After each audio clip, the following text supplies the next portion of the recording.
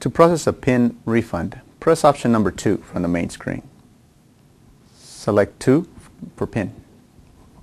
Select number 2 for refund.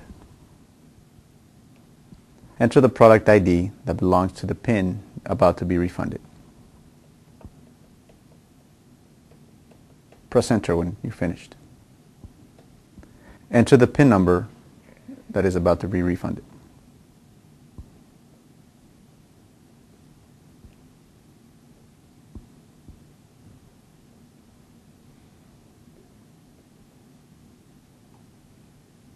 Press enter when you're finished.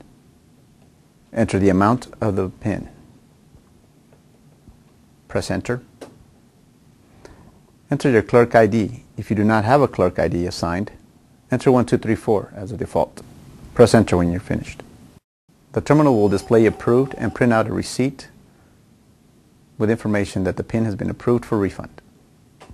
The terminal will then return back to the main screen. This concludes the PIN refund.